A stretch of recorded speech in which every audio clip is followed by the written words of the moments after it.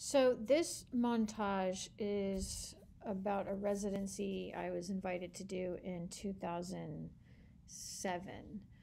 Um, SCI-Arc in Los Angeles, an architecture school, had a student project where the students built a basic framework and invited three different artists or three different teams of artists to occupy. My understanding was to live there for 3 days and build an instant city, and kind of like a test with like an experiment to see how people would behave in this circumstance where they're kind of provided with the bare minimum and how they might function.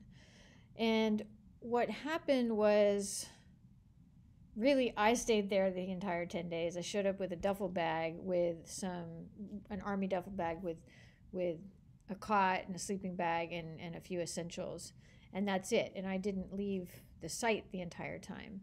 So I started off with that metal framework you see, and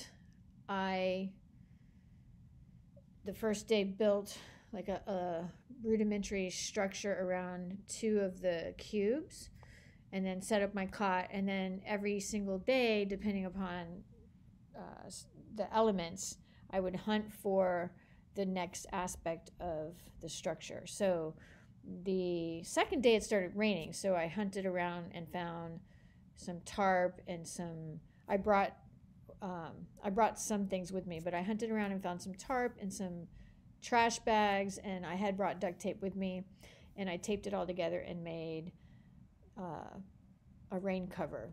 And I made a double rain cover, so you can see the black on top, and then there's the tarp. And then it got hot. So the next day it was really, or a couple days later, it was super, super hot. It was just unbearable. So I found some materials and I cut out like a version of camouflage, and that helped reduce the heat.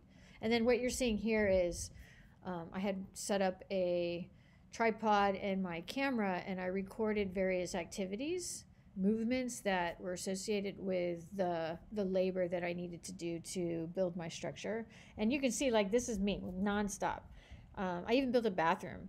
So in my bathroom, I found a big steel corrugated piece of metal, and put that for the floor, and then put up bubble wrap and a few kind of clear pieces of material I found to shelter myself. So I would get water out of the faucet and basically take a cold bucket bath. So it was kind of chilly at night. The water was cold, but kind of hot during the day.